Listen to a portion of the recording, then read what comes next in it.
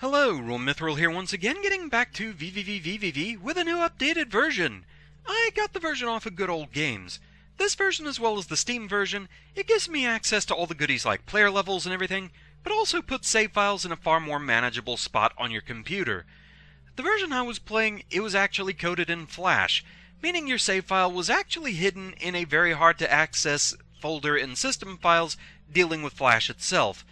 This one, far more manageable in case I need to back up and restore saves, in case I derail myself really bad, get lost and leave something behind, that sort of thing. This isn't about cutting back on deaths, those are just going to happen no matter what. But anyway, let's get right back to it. Now, since I upgraded the game, I did have to get back here again, but we didn't really get too far in. And it is notable, we're still at 0 deaths. So, let's head out into the dimension proper. Checking the map, you can kinda see where you are. You can also see that obviously we left some stuff undone over in the yellow sector.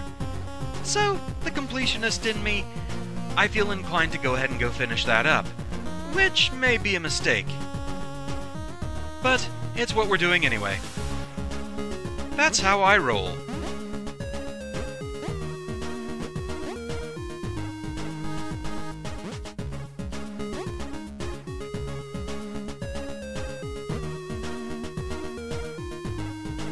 Just come down this way, and we can go in here just to knock out this dead end. It is notable that the map does loop from left to right, so that's good to know.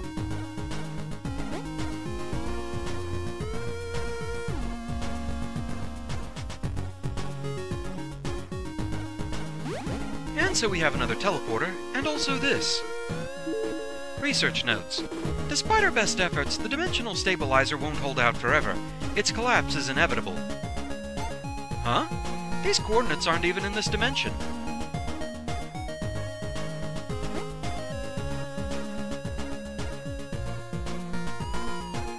Do be cautious so that you don't just walk right off into the spikes. Research notes. The final step in creating the dimensional stabilizer was to create a feedback loop. And so we have a later point of interest on the map. For now, though, we're going this way, into the outer hull.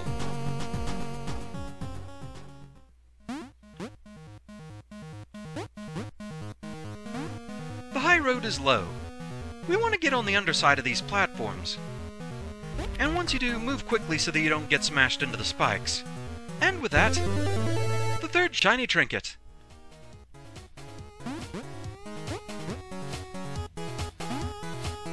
Well, these truths won't set us free.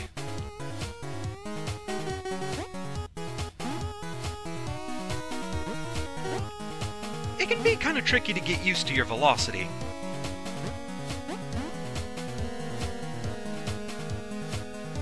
I don't actually think it matters which way you go here. Just whichever feels more comfortable to you.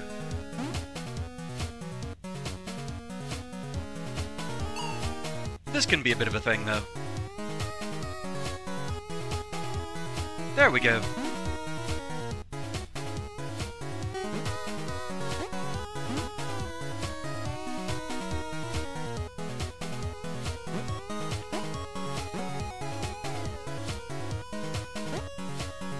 So there was a shiny trinket back there.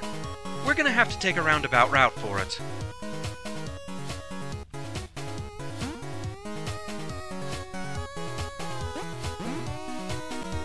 Which first means getting by these.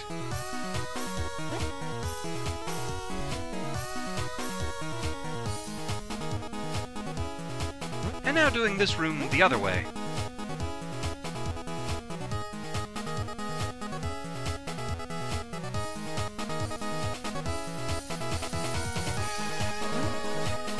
Finding safe places to stand is a bit of a thing, but 4 out of 20.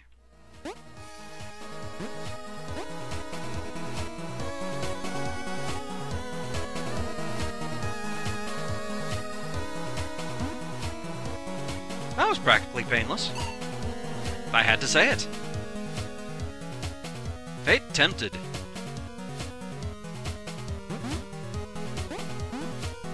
Lies!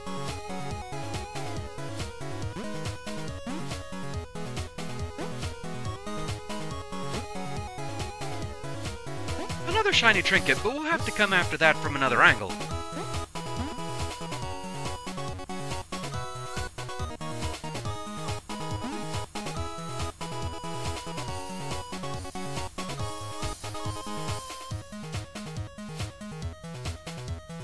And another teleporter.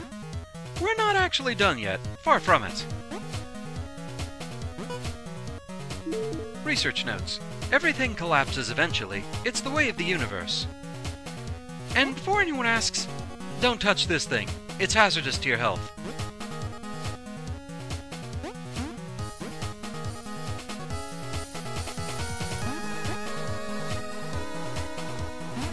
So I believe we want to go down here.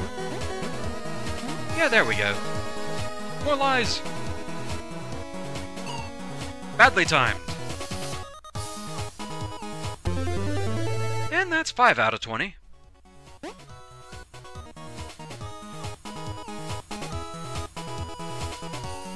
What lies beneath? We don't want to know. Because it was spikes.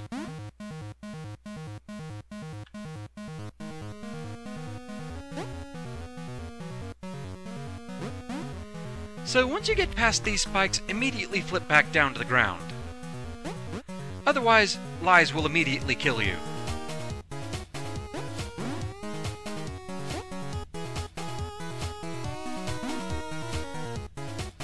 So one thing worth noting, the room names here, apparently they were created by Difficvlty of Getting Over It fame. Which, before anyone asks, no, I am never playing that game. People say this is a rage game. Not nearly as much as that.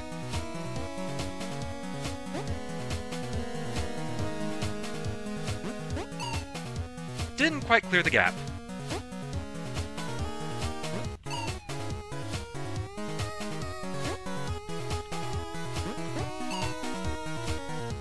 Like I said, sometimes getting used to your velocity can be a bit of a thing. There we go.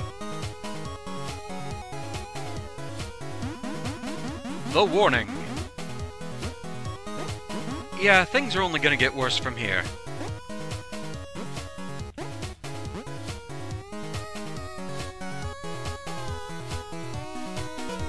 Yes, it's time for perhaps the most infamous shiny trinket in the game. Personal log. Ha! Nobody'll ever get this one. So, thanks to this little bump on the ground here, and Captain Viridian's inability to jump, we indeed have to do things the hard way. This whole thing is basically Twitch muscle memory.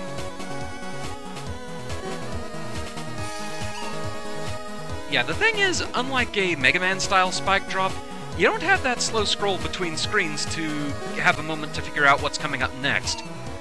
Almost had it.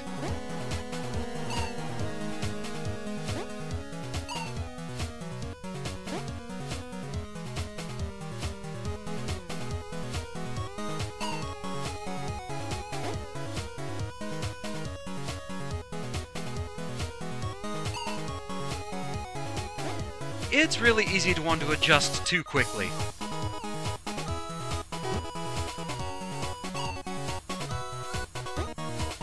And in knowing that, sometimes you react too slowly.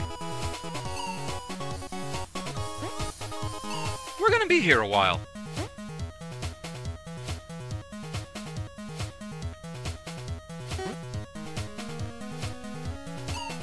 Oh, almost.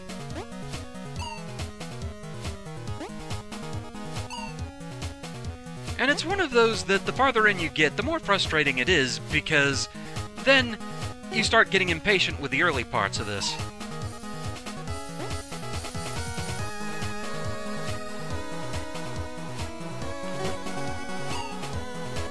The real heartbreaker is, I think, the first time I played this game, the first time I actually succeeded at the VVVVVV spike drop here, when I got out the other side, I fell on the wrong side, and thus had to do it again.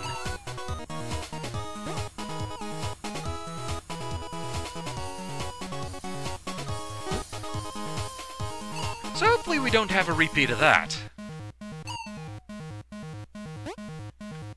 This is painful enough already.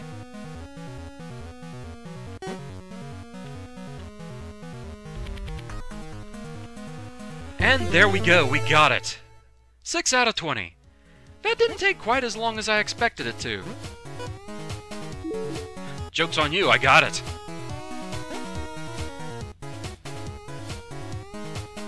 So that, thankfully, is one of the hardest shiny trinkets in the game out of the way.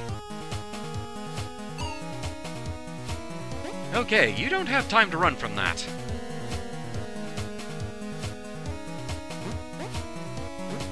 Because now we're on the other side of areas we've been through before.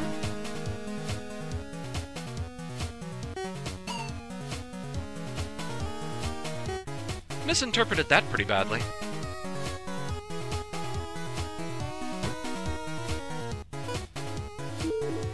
I wonder if the generator we set up in the polar dimension is what's affecting our teleporters. No, it's probably just a glitch. Almost hit those spikes.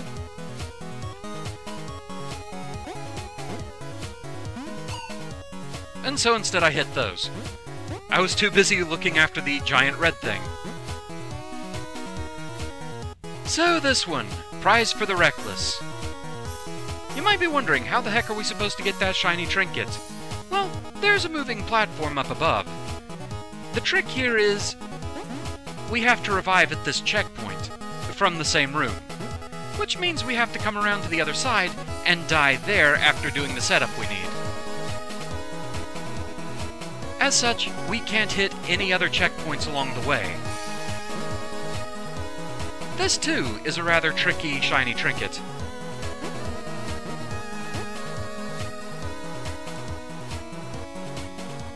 Because so often checkpoints are where you really want to be.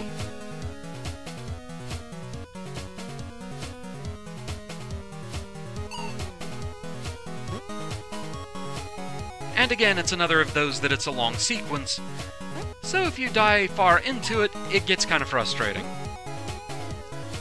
Just my luck that what seemed like the most sensible path for me to take involves doing two of the most annoying shiny trinkets early on. Just my luck.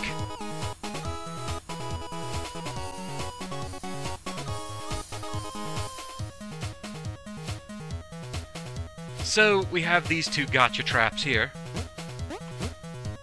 But we made it. So with that... and there we go.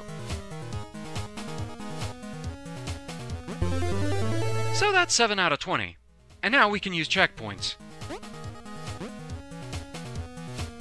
Which also makes getting through these rooms a lot easier, of course.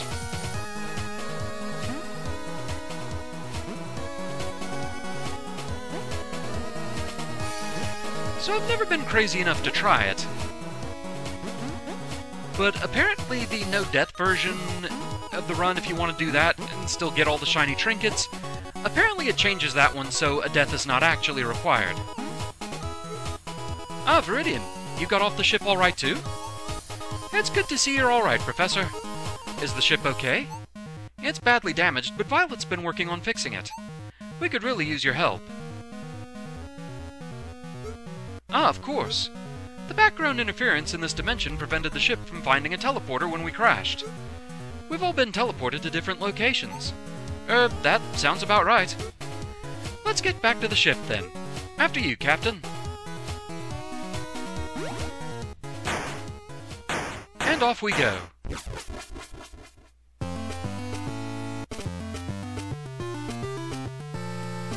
You have rescued a crew member. 3 remain.